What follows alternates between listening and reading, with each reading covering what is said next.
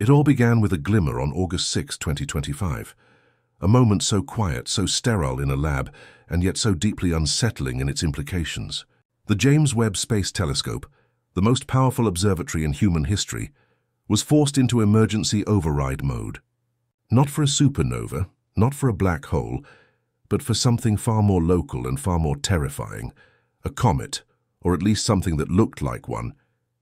Designated 3I Atlas, it was first assumed to be another interstellar wanderer, cold, silent, and predictable. But when Webb's sensors locked on and the first wave of data poured in, what they captured wasn't just unexpected, it was impossible. The chemical signature it revealed didn't fit any natural model. The ratios were grotesque, the elements mismatched, the behavior erratic. And as the numbers kept arriving, one fear began to quietly thread its way through the minds of every astrophysicist watching the feed.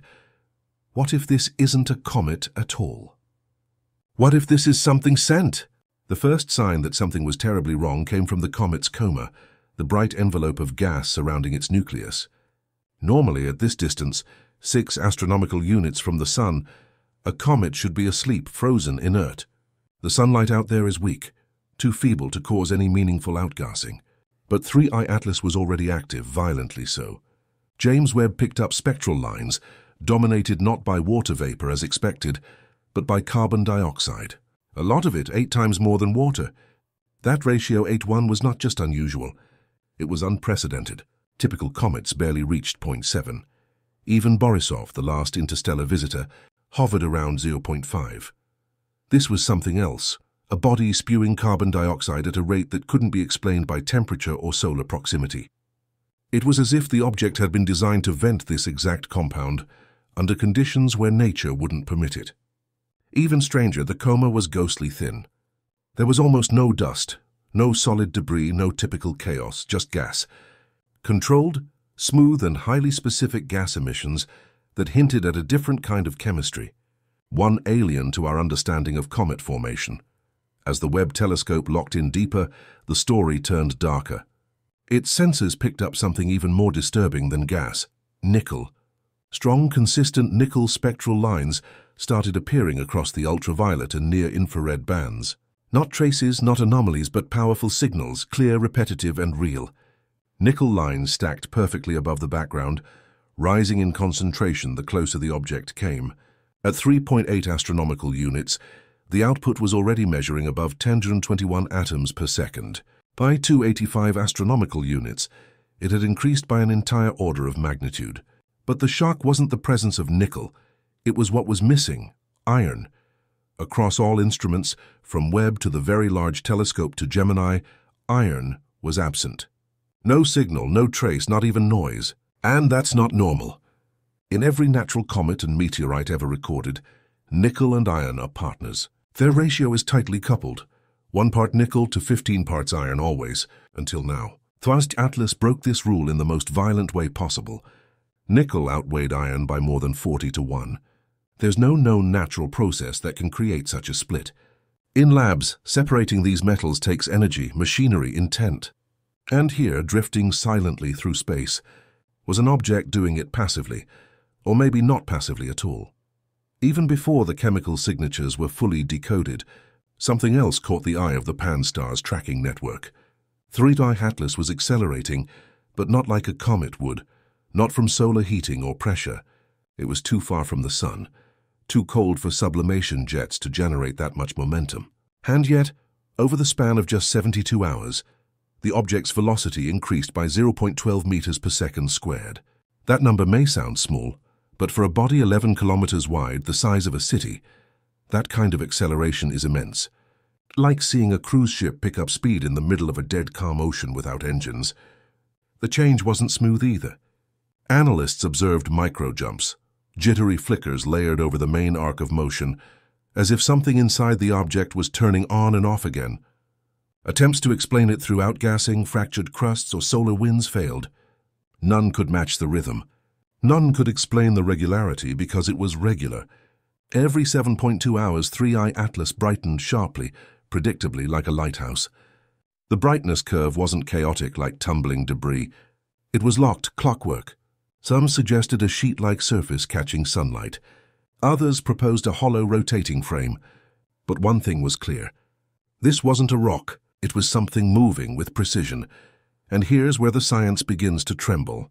Because when everything is ruled out, when sublimation, randomness, and chaotic structure all fail, what remains is a possibility no one wants to face, that 3i Atlas is engineered, built, manufactured. Perhaps not by intention.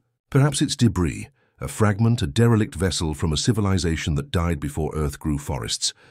But maybe it's something worse, something alive, a probe still active, a mechanism still responding, a system that sees us and doesn't care, one that follows a trajectory not set by nature, but by design.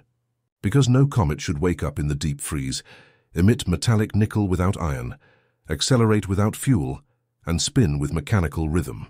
And yet here it is, doing all of that in front of our best instruments with no effort to hide. The James Webb override wasn't just a technical reaction, it was a whisper of panic, an unspoken consensus that this isn't normal, that this might be the first time we're looking directly at alien machinery. And even if we're wrong, the simple fact that we can't tell the difference anymore, that alone is the warning. The acceleration data sparked debate across observatories. But then a new stream of information emerged, one that was even harder to dismiss as natural, the light curve.